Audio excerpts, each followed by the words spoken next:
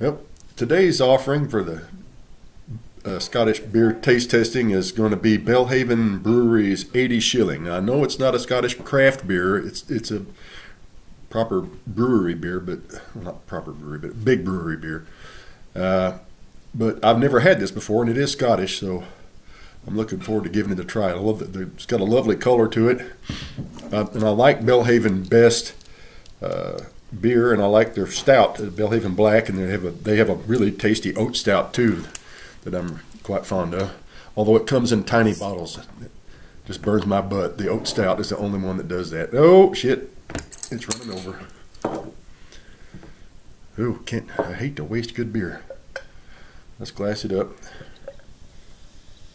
You must have got jostled in the delivery truck from Morrison's.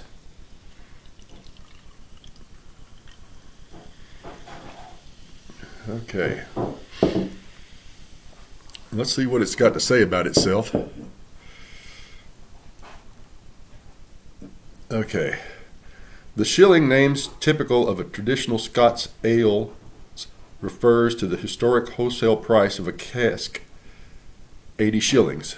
We're top shelf stuff, so only the best ingredients are used in our classic 80 shillings with 3 local malts and 2 hop varieties, creating a rich copper-colored beer with malty, toffee, and soft fruit character. Yep, the F word. Who knows, though? This might be one that I like. Yeah, open mind. Let's give it a nose.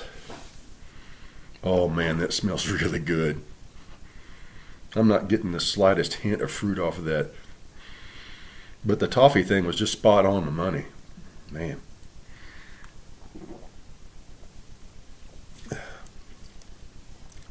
Oh, that's good. This is going to go into rotation right here. This is really good stuff. No word of a lie. This is really, really good stuff. Belhaven breweries are just, their beers are just awesome. I just can't get enough. Their stouts are good. They got two different stouts that are distinct, and both of them are delicious. The Belhaven draft is just gorgeous. So yeah, 80 shilling, especially selected beer here is gonna definitely be on the next Morrison's order. This is good stuff. Slàinte mhath.